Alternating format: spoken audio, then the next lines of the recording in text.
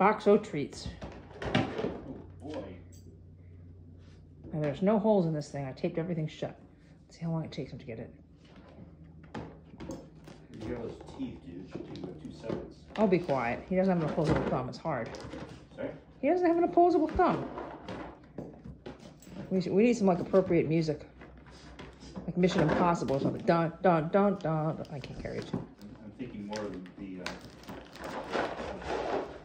British music. He's gonna bring it to you. What are you thinking of? Like that Benny Hill music. Yeah. Oh, come on, that's mean. That puff on the floor is the remnant of his toy that he completely disemboweled and tried to eat. And we're back over here. I don't know, is it a geographical thing? And we're back over here. Did it drop something? Did it drop something? I don't know. I don't know. Back over here. He's trying to get Dad to help. Nope, you're on your own. Beep. It's funny how he like very determinedly pulls it over to another part of the room. Like, maybe this part of the room will be more box friendly. You can do it. We have faith. We have faith. Oh, nope. Wrong part of the room. You see, if it was over in this part of the room. Oh, did he get some? Did he get something else? Oh, he did. He ripped a hole. Yay! Go, baby, go. We have faith. He says, no cat calls from down here. Come on. Oh, nope. Can't do it over there. Apparently the karma was just not right there. Oh, there's your little ball to give you like moral support. Ah, the suspense is killing me. Oh, yes. We have a little piece. Do we have a little piece? We do. Rip, tear. Don't eat that. It's cardboard. Dude, no. No, it's just cardboard, honey bun. The good stuff's inside. Come on, you can do it. I have faith.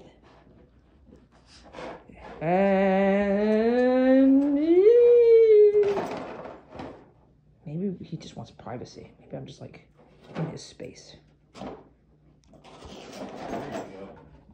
I'm sorry. I'll get out of your way.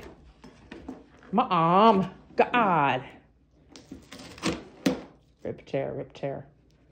Oh, look at that. He stuck it to the box. He ripped off a piece and he stuck it on the box. I'll deal with you later. Oh, okay. He didn't want that stuck on the box as well, you know. And back. Pretty close there, buddy. There's ways of dealing with this. You don't understand. You didn't take the class. You see, he's a yellow belt in box opening. And over here. And if you turn it upside down and shake it.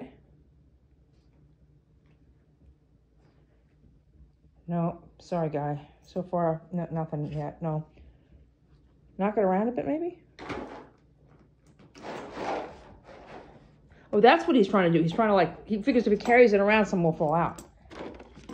Nope.